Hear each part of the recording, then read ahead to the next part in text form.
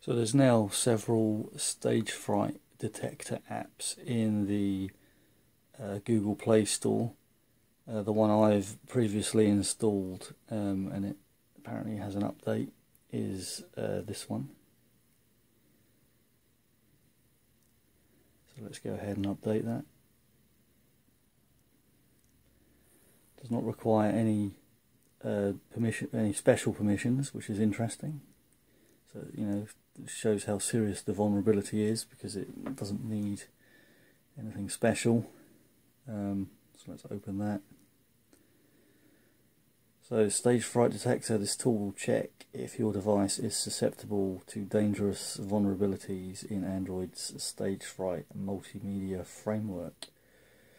And they're collecting anonymous results to gauge the status of Android update deployment. And if you're wondering about all these reflections, I have my screen really dim on my Sony Xperia because it helps with, you know, the battery life last even longer.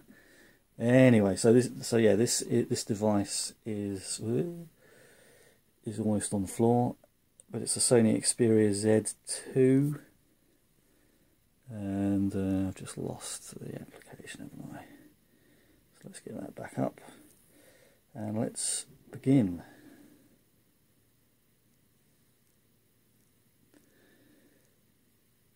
So you can see there, vulnerable in 2 instances. I'm presuming the green means it's okay. I'm currently running Android Lollipop 5.1.1, which is direct from Sony. This is not unlocked.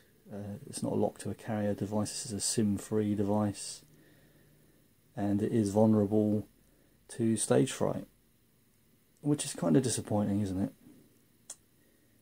Gotta love Android.